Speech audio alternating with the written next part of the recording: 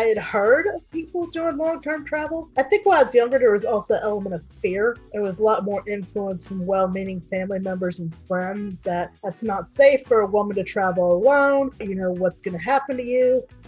Hello, you are listening to the Late Bloomer Living podcast, where we are reimagining and redefining what it means to be in midlife, where we are gathering energy, momentum, and excitement for our next chapter via candid conversations with other midlifers about their own pivots, pitfalls, and triumphs.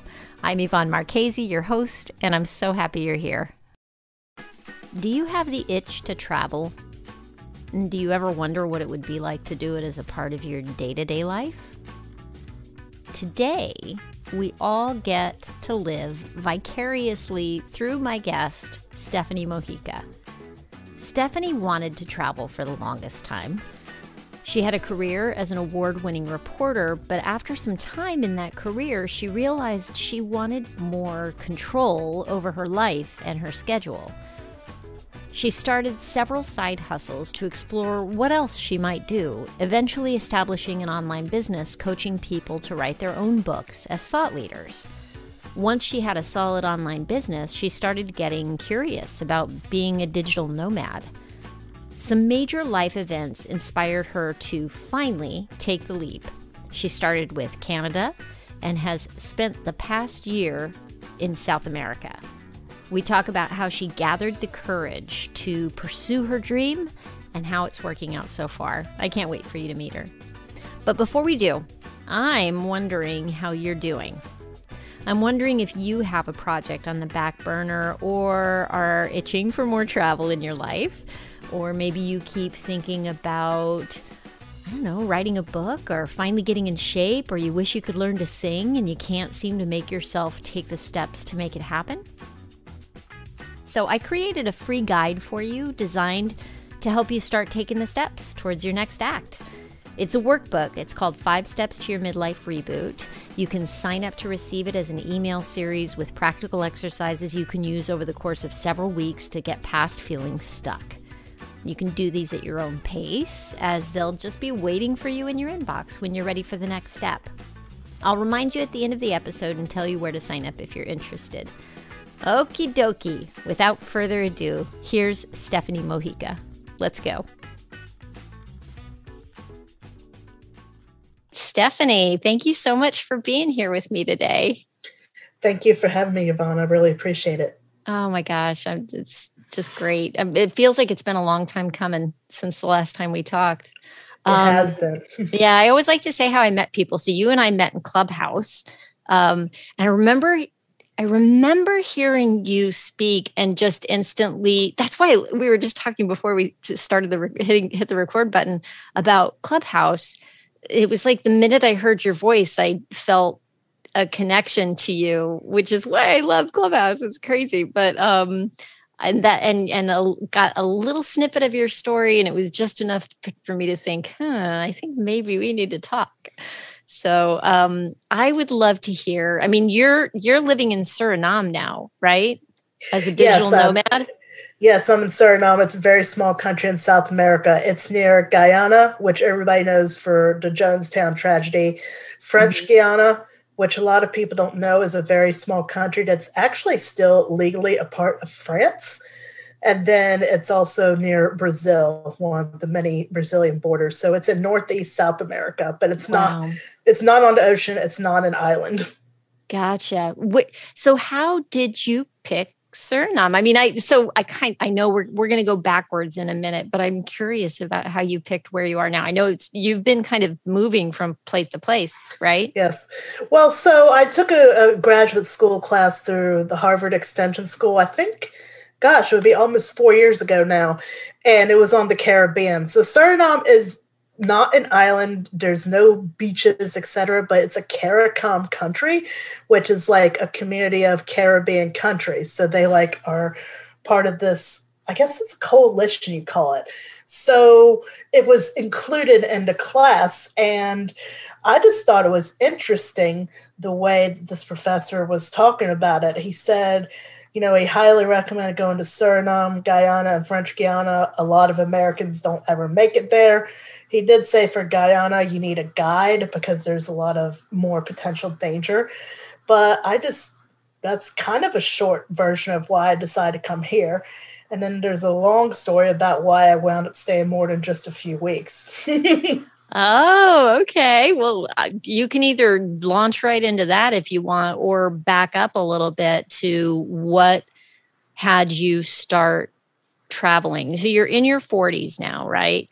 Yes, almost 42. So I guess I'll go back to what made me decide to start traveling. So my dog died in September 2018, and I was living in Lexington, Kentucky at the time, and things were okay, but they weren't great. I was basically at the tail end of a romantic relationship that it wasn't a bad relationship, but we just had different priorities. And there was also a 17-year age difference with him being on the older end and caretaking for multiple family members.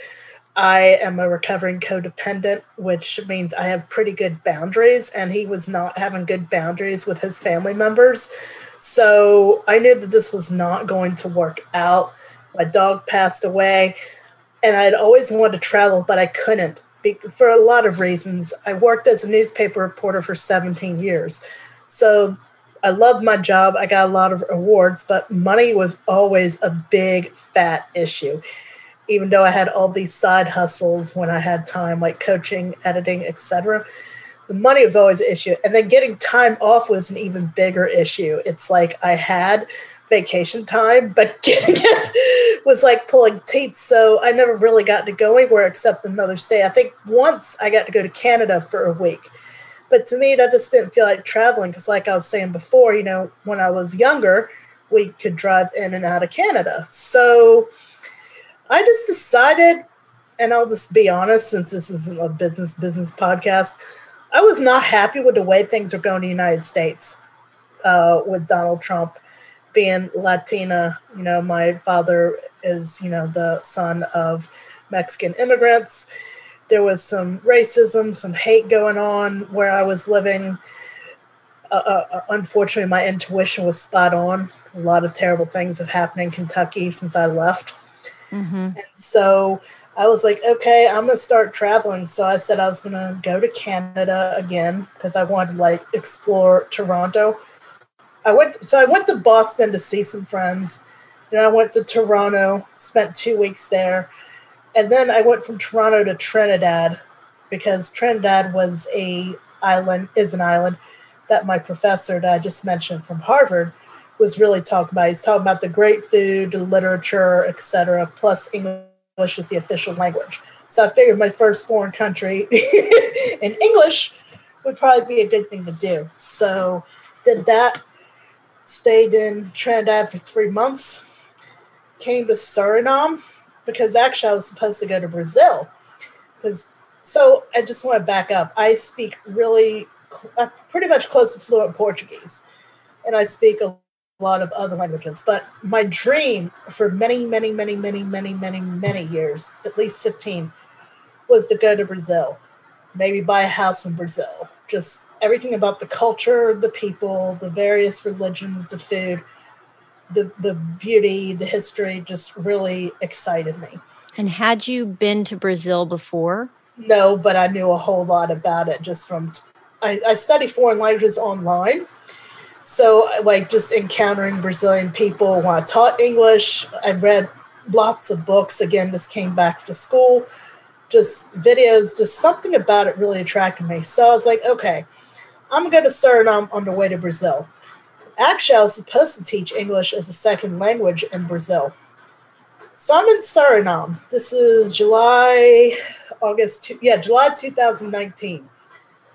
And the Amazon forest fires started in Brazil while I was in Suriname. But something bigger than the forest fires is telling me, do not go to Brazil. And I didn't understand it, and nobody around me understood it because it was all I talked about for years. People were, frankly, quite sick of it. They were like, you've never been there. What's the big deal? You're Mexican and Irish and, Native American and Jewish. There's no guy there. What the, what? But it was one of those things I never could explain. And something told me, do not go, do not go. And I'm thinking, hey, this is ridiculous, but okay. I'm not particularly religious. I believe in a lot of different things, but I decided to stay, and I have a few friends here, etc. So, January 2020, my friend and I, a Surinamese friend that I met here, a young woman, and I went to French Guiana for a week. And we were going to go to Brazil with her stepmother and father, but they had just changed the immigration rules to where she, as a Surinamese citizen, was not going to be able to get into Brazil with us. So we didn't go. Oh my goodness. We didn't know this. And then we all know what happened so we said, okay, we'll go in April 2020. We set the weekend. Well, we all know what happened in March 2020. Mm-hmm. March 13th, 2020 was when I remember that day always, was when the first person in Suriname died of what they had thought was a virus only coming from China, because that was the information they had. So Suriname had stopped all the Chinese flights from coming in, but they didn't know because the virus is so young. So March 13th, 2020, the first person in Suriname died of the coronavirus. Suriname had tried its very best to protect us from the virus. It was very young. We didn't know anything about it. So they had shut off airplanes coming in from China because, it originally started in Wuhan. Right. But they didn't know that it was all over the world. So people from other countries were coming in, and so people started getting it. And we didn't get to go. We didn't get to go to French Guiana or Brazil, and I haven't left the country since. Wow. So did you guys ever go into a full-on lockdown? Yes, we had 2 weeks of total lockdown. It was either late March or April, where we could only go out once a week, depending on the first letter of our last name. Thank God my friend and I, we both have the same first letter. Oh, good. Yeah. Wow. And now we're on weekend lockdowns. You can hear the rain probably. Yeah. So that's the sound we're hearing, is because it wasn't there in the beginning, and there it is. So it's rain. Do you get a lot of rain in Suriname? I imagine you must. We do. We have rain seasons and dry seasons. My friend and I were just talking about this earlier. We have not had a dry season in months. I really am not trying to get crazy political, but climate change seems to be very much a reality. In the almost 2 years I've mostly been in Suriname, the rain is getting heavier. We actually had historic floods this week, where literally the border between Suriname and French Guiana is flooded out. Not that people are supposed to be crossing the border right now anyway. Right. And a lot of villages are underwater. I live in the capital city, Paramaribo, and we were out earlier today, and a lot of the streets are still underwater. There were a few days where we couldn't go out earlier this week because the car is low. So it's too risky to... Right, yeah. But there were still folks, they deliver food on mopeds here, most of them. There were still folks out there working hard on their mopeds, just trying to do their very best to make the money and get food to the people. Right? Oh my gosh, that's so crazy. It's that whole thing with climate change, scary business. You've been there. So you were there 2 years before going into lockdown, or about a year before going into lockdown? Okay, so I was here July 2019 to October 2019, went away. I went back to Trinidad for a week, basically to get stamped. We call it a visa run. Get your stamps, go in and out. So July 2019 to October 2019, then came back October 2019 to January 2019. I haven't left the country since the first week of January of 2020. So wow. I haven't left the country in, I guess at the time of this recording, almost 16 months. Wow. But lucky, I'm just thinking about how great it is that you were there for some time, enough time to make friends before this happened, right? Because otherwise, right. I imagine the isolation might have been pretty intense. I might have gone back to the United States. There were options to go back to the United States, especially at the beginning of it. Yeah. But the virus was so new. I talked to my ex-partner, like I said, we're still very close friends, and my mother, and everybody just seemed to think it would be a bad idea to go get on a plane because nobody knew how you Yeah. could get the virus.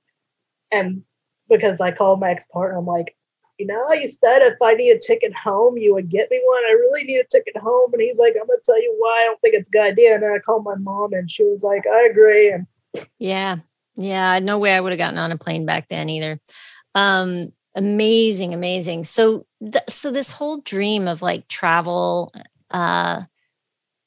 and here you are. It took until your 40s. I mean, you're on the younger end of the people I usually talk to, right. because I'm 52. Usually, kind of end up talking to people like circling their 50s. I like to think, and even on up. So, what is it that stopped you from doing the travel earlier? I mean, I know you had your job. It was tough to get the time off. And was there anything else that was involved with keeping you from doing? I mean, when did you get the idea to become like a digital nomad, to have a business around? I mean, it just kind of happened. So I had quit my last newspaper job. I was teaching English online, doing writing, editing, and coaching. And I just, one day after my dog died, and it just kind of popped in my head that I started looking at Airbnb. It's like, okay, I'm paying rent to live here and just sit in this house. Like, I could go pay rent somewhere else. So it just kind of happened that way. I don't think I had heard of people doing long-term travel. I think when I was younger, there was also an element of fear. There was a lot more influence from well-meaning family members and friends that's not safe for a woman to travel alone, blah, blah, blah, blah. What's going to happen to you? And I'll be honest, there have been a couple of the little alarming incidents, but I've actually felt safer outside the US and Canada than I felt in many places in the US, especially. Interesting. I'm talking everywhere from Virginia to Los Angeles to Boston to Kentucky. I've been, I think, the 40 of the 50 states. I'd have to go count. As a woman of color, especially in the last few years, I had incidents with the police, had people treating me differently. I just never felt all that safe. I'm so sorry. And that just kept heightening. Yeah. It's gotten crazy lately for sure. Oh my gosh. I mean, maybe it's always been crazy, and now I kind of feel like in a way, and maybe you let me know your take on this, that the political climate, from 2016 on, I kind of feel like it just made what was already there more visible. Mm-hmm. And then COVID too took it to the very next level of kind of putting it in our face more, that this is a problem that's been here, this inequality, that as a white woman, I probably went with that whole idea of colorblind, Right. and it's just it's been shocking and sad to see where we really are, where people's opinions really lie. And maybe that's always been that undercurrent that's been there, that we just well-intentioned white people perhaps weren't aware enough. And it's complicated because my mother's white, so in some situations I have passed as white, and actually I'm seen as a white person outside of the United States, which is very strange. So they just see my skin and know I'm from America, and they're like, they'll call me the blonde dame, which means white lady in Dutch. But even when I was a little kid, people would say stuff about my last name. People would make fun of it. In the late 1990s, there was police harassment. I was pulled over driving a car that was pretty much new. It was from my grandfather's dealership. And the police were saying, this is too much car for somebody like you. What are you really up to? Wow. And then after September 11th, 2001, there was increased harassment because somebody just sees brown skin and they just thought Muslim. There was increased airport like security. I'm always pulled out of lines, always, always, always. Except in Texas. But I haven't been to a Texas airport in many, many years, so it's probably different today. So I think like the political situation definitely contributes. And then when this stuff started coming out in 2015, 2016, you know, you have somebody who's running for the president of the United States screaming about a wall 24/7. And I don't get me wrong, I understand why some people voted for him. Some people I care about very much voted for him for, I truly believe, other reasons. Mm-hmm. But when you have somebody standing up on a world stage screaming these things and just saying they all commit this, this, this, and this, it right. just makes it safe for people. Because I grew up in the South, I've lived in the South, it's always existed, but just makes people feel safer saying what they really feel. Yeah, yeah. I'm hoping that, you know, what comes out of this is that now that it's, you know, that it's more in the open, that maybe we can actually address it in a more honest way and deal with it in a way we've never dealt with it before. That's my hope and prayer. Sorry, I thought you're done. I'm not sure because, you know, I have friends who are from Holland and friends who are from here that live here, have been asking me. There's been, you know, we know all about the Black Lives Matter. I mean, again, this stuff, black and brown people being killed by police has been going on for decades. But now Asian Americans are being beaten, harassed over the virus. Yeah. It doesn't feel like anyone, this is my experience, please note I haven't been inside of the United States for over 2 years. But in my perception, I think it's really not safe right now if you're a person of color. Right. Yeah, no, certainly not. Certainly not. I just hope we're, you know, that putting it out in the open. I'm hoping we'll reach that tipping point of turning it around, you know? I hope so. I hope so. Oh my goodness. So how do you feel about having made this massive change in your life? Like what do you, is there something you wish you had known before you decided to take the leap and do it? I wish I had known the virus was coming, but everybody I've talked to has said there's no way to possibly predict that. Right. Because I mean, technically it's fine being stuck here. And like, if I really, really want to leave, I could go take a plane to Holland and then go take a plane back to the United States. But I think I've covered, there's a multitude of reasons why I'm not dying to go back to the United States. So I don't think there's anything, you know, let's just act like the virus doesn't exist. I don't think there's anything I would have done differently. Also, living in countries with lower cost of living makes me more willing to take chances with my business, not focus so much on making money the second. Like I occasionally did a podcast interview in the United States, but the cost of living was so expensive. I really had to focus on getting that money in. If I had to go teach English online early in the morning, late at night, that's how I funded my plane tickets and, you know, first Airbnbs. It's just, that's what I had to do. And so I just find that I don't think there's anything I would have done differently. And I don't even want to say I would have done it sooner.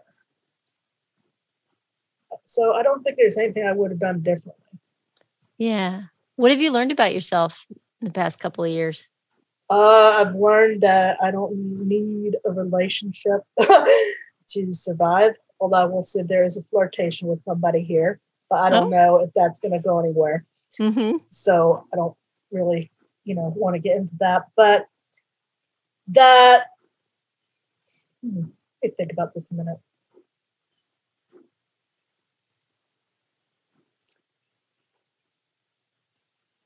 I think that when I was in the United States, I was eating a lot more junk food. the sodas, the soft drinks, whatever, pop, whatever you want to call it. I know in different parts of the country, they call it different things, have a lot of garbage in them, and every other country doesn't put that in their drinks. And so it's like I can have one Coca-Cola in the morning, that's it. I'm not sitting there wanting 5 more throughout the day because they're making them with sugar, not corn syrup.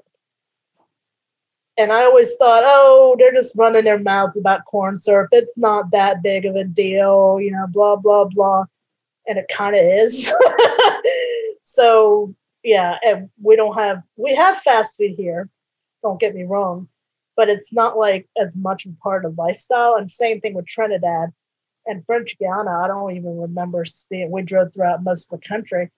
I think I saw maybe one McDonald's. So we don't have McDonald's and all that stuff every corner. Don't get me wrong. I mean, I'm not knocking it, but it's just very interesting. Yeah. Yeah. Wow. So you feel like you're eating better since you've made the change? Yeah, but lately I've caught myself slipping up a little bit, like not with the fast food, but like, for instance, I got 2 triple chocolate muffins at the grocery store. We're getting ready to go into a weekend lockdown where we'll be locked down all weekend. We can have food delivered, but I try not to do that during the weekend lockdown because they'll say they'll be there in an hour and sometimes it's 3. That's another thing. I really have had to get more flexible with time because they have a different relationship with time outside the United States. Yes. It's we definitely there's that South American, slower pace, right? Right. Yeah. Do you like that slower pace? Has that been a nice change for you? Sometimes it is, sometimes it isn't, because like when I'm I think that's a common misconception throughout the world, that just because somebody's working at home doesn't mean they're not working. So it's like, it's sometimes hard for me to order food because, for instance, I have an appointment with you. Well, if they're late, that jeopardizes. So I have to plan a little better than I would. The app doesn't tell you, it doesn't track them the way Uber Eats and other things do. So you can't really tell. It gives an estimated time. Yeah. And sometimes they're early, but usually they're late. That's funny. So you have your background, your business background or your career background is that you were a reporter. Yes. And you've taught English online. Yes. And then part of this whole digital nomad flip is that now you're consulting with business owners and coaches and you're helping them to publish books, right? Right. So I did a little bit of that in Kentucky. I was like they called it mentor and teacher through a literacy center. So there were people that would come to me. I would literally help them write and publish their book. And then one of my clients, he got to become a big time speaker, coach, etc. from it.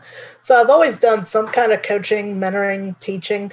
But yeah, just especially during the pandemic, because I had a lot more time to be at home, I started working with a coach again and things like that, and just trying to do more things to change my business and my life, because I would really like to be able to continue to do the digital nomad thing and also build some passive income. So I'm having a mini course called Get Your Book Out of Your Head into Reality, put online as we record this, and just things like that, as well as the one-on-one client work and starting a group program as well. So, yeah. It's a big shift. That's a big shift, going from being a reporter and doing the coaching and kind of like the one-to-one thing and the teaching of English to more of an entrepreneurial thing.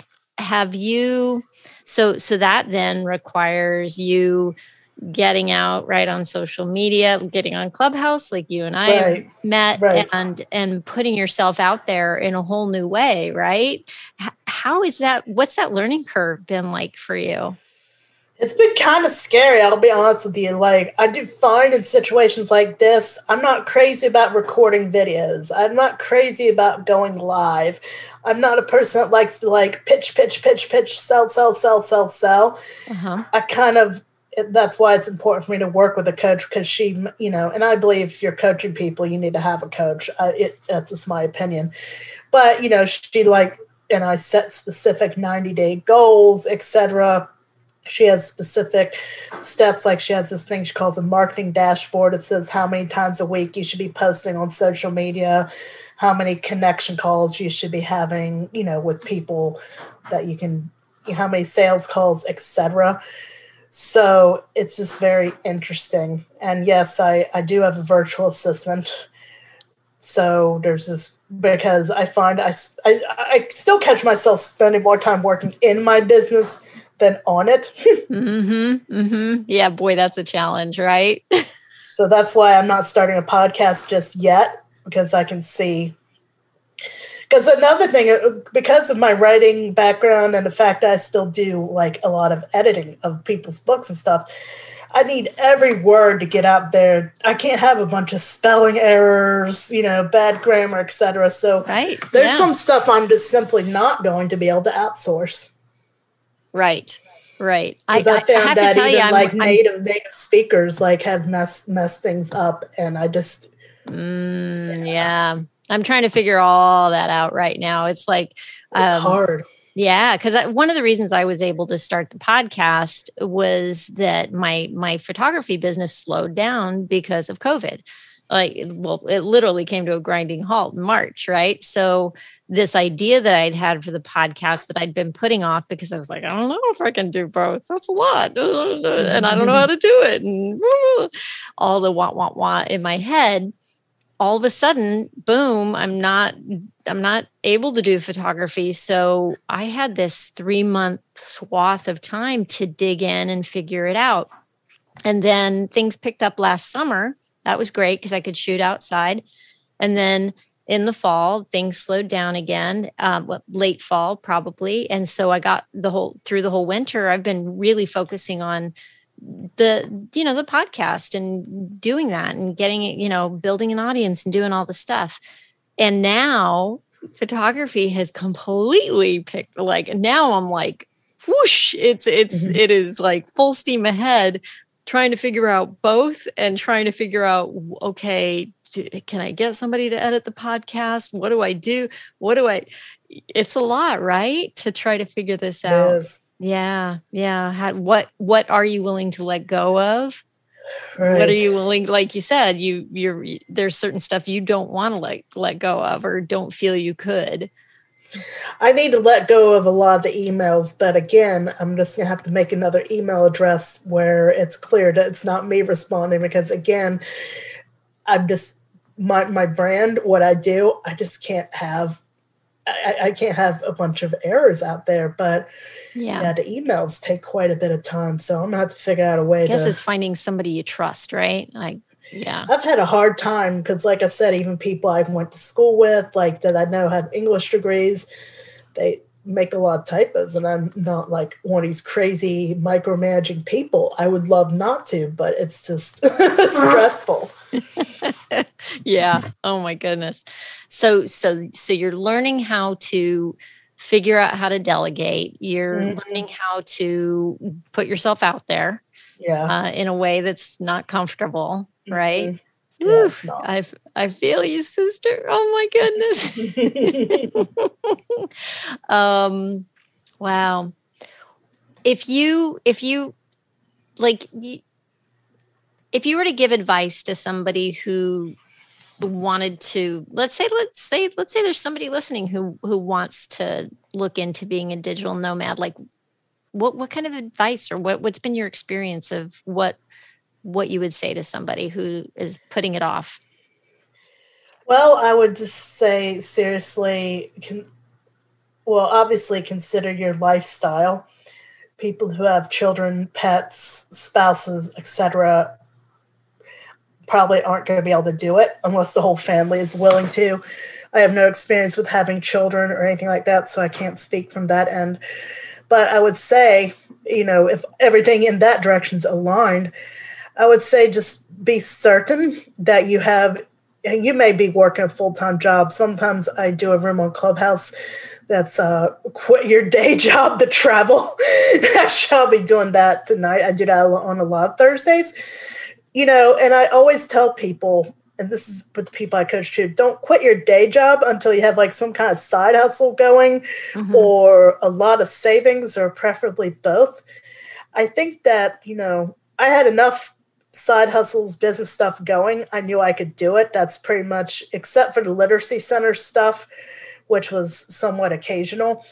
I knew I could do it, but it had taken me a few years to get to that point. And I had more options than I knew what to do with, especially when I was teaching English, just because I made sure I got approved on a bunch of sites. But I pretty much quit teaching English right around the time of the pandemic, just because I was like, okay, I was making like $9, $10 an hour doing it, which is great for here.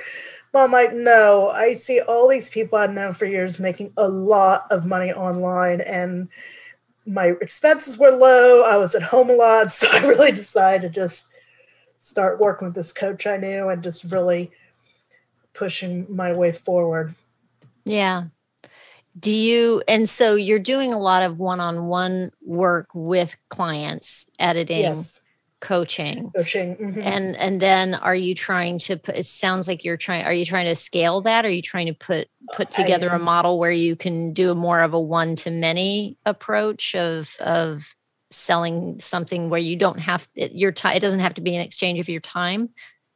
Yeah, so I think it was February, I had a mini workshop called Get Your Book Out of Your Head and Into Reality. So we met for 90 minutes on Zoom. I had 15 people sign up. Everybody had great value. I actually recorded it, have it broken up into modules. I'm having somebody put it on Kajabi, and then going to do the whole Facebook ads thing, etc., to sell it as a mini course. Yeah. So, and I'm also, as of the time of this recording, starting a group program 6 months from book idea to final chapter. So I'm going to be focusing more on the group, because you can only do so much one-to-one work. Right. It's like, especially I'm not really doing many writing projects right now just because it's so labor intensive, but it's like there's only so much energy for one-to-one. So I'm really trying to leverage that into a group program, and I just have to have faith that it's going to come. Yes, you do. You got to have faith that it's going to come, boy, right? Otherwise, how do you keep going? Exactly. Yeah. Is there anything that you tell yourself on the doubtful days? I say, and this is actually from somebody on YouTube called Veronica Isles. She's a big law of attraction coach. Yes, this is what the current moment is showing me, but tomorrow can bring miracles. There you go. Because, sometimes stuff does come in slowly. Like, I had to hustle to get those 15 people into that little workshop. I actually got congratulations. I mean, 15 people in a workshop is no joke. That's a nice number. I have a good reputation among the people who know me, but I don't have this huge email list. I've been working on building that over this last year. Yeah. That's the one thing I wish I had done differently. So if there's anybody listening that wishes they could be a digital nomad entrepreneur, please focus on building your email list, because you control that. Facebook, LinkedIn, all those right now, they're changing the algorithm every day. So years ago, everybody was seeing my posts about anything. Now it's like I'm lucky if 5 people see it without paying for it. And then they just changed the paid ads model as of the time we're recording this.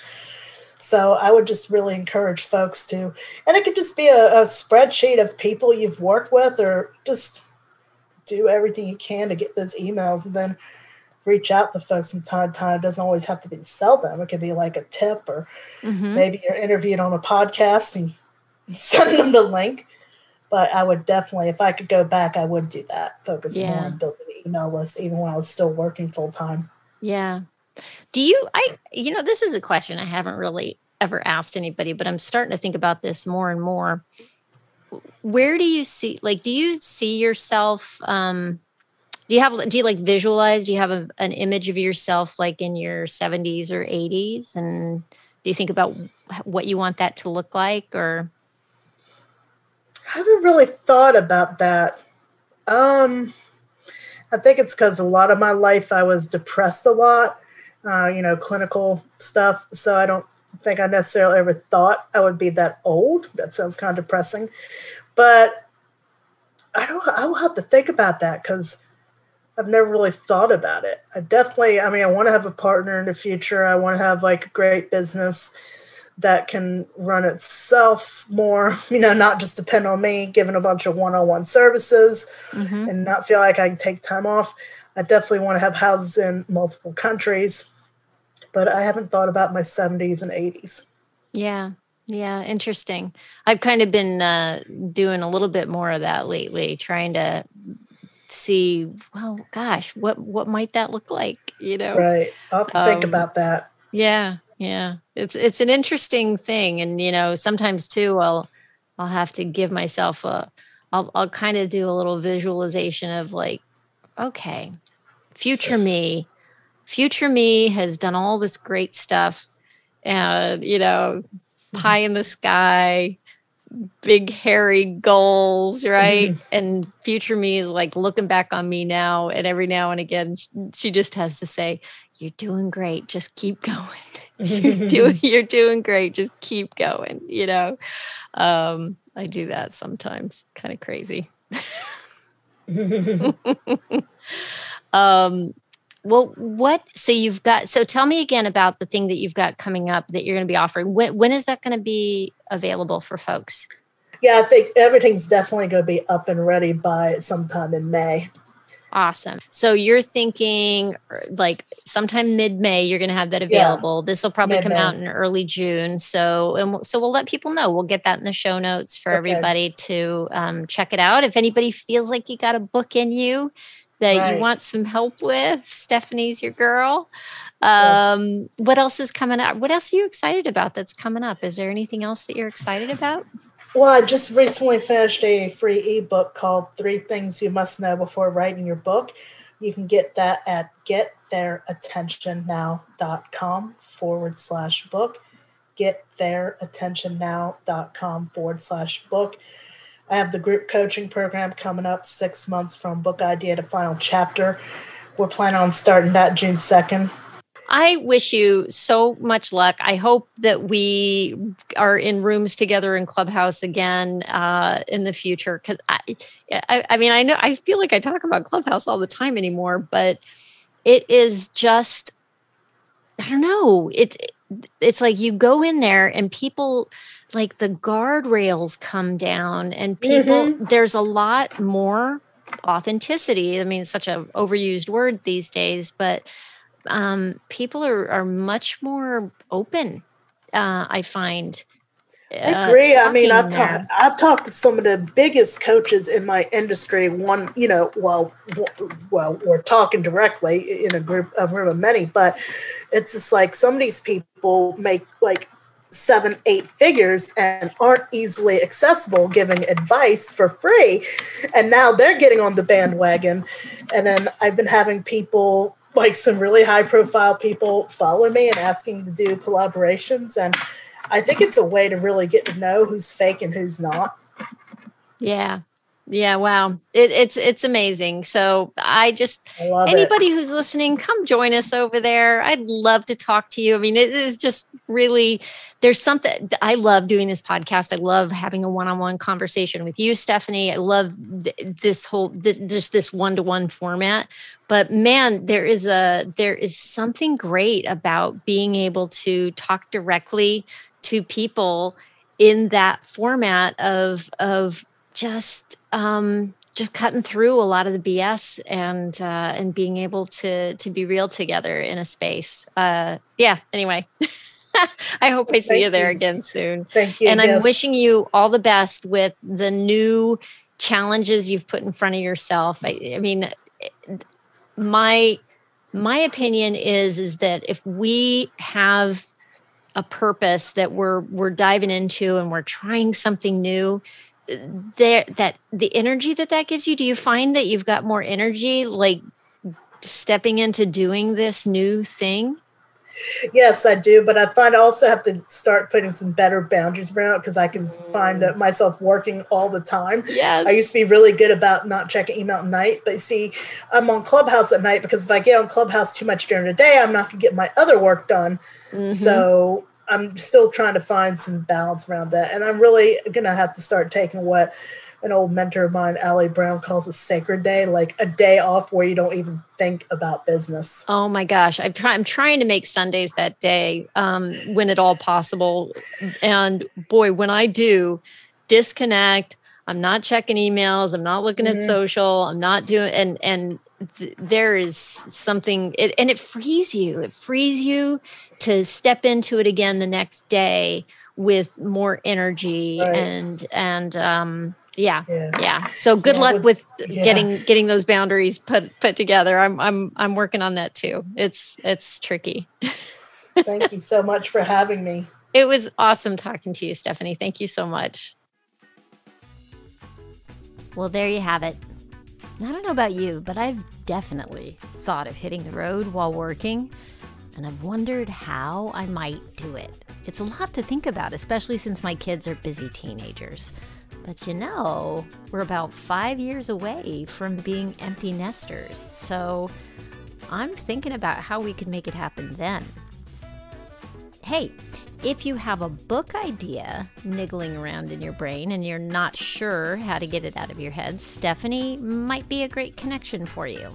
So if you want to know more about Stephanie, I'll have that information for you in the show notes. You just go to latebloomerliving.com/podcast and click on the show notes for episode 53.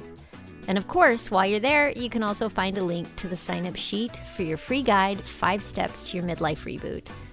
Thank you so much for listening. I hope you have a fantastic week. Stay safe and well. Talk soon.